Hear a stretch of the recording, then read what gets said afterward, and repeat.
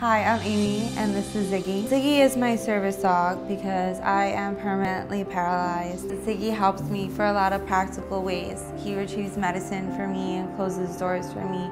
But Ziggy has also been a huge emotional support as well. For example, Ziggy was in a car accident with me almost a year ago, and when I was being treated in the emergency room, Ziggy stayed on the bed with me and did not leave my side. Personally, I have never felt any discrimination because of my disability, not until I got Ziggy.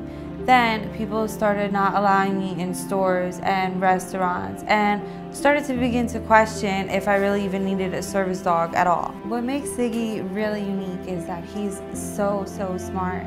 He's able to learn difficult tasks in the matter of a day or two. My life before Ziggy was a little difficult, especially living in a city that isn't very wheelchair friendly. My name is Amy, this is Ziggy, and we are individuals.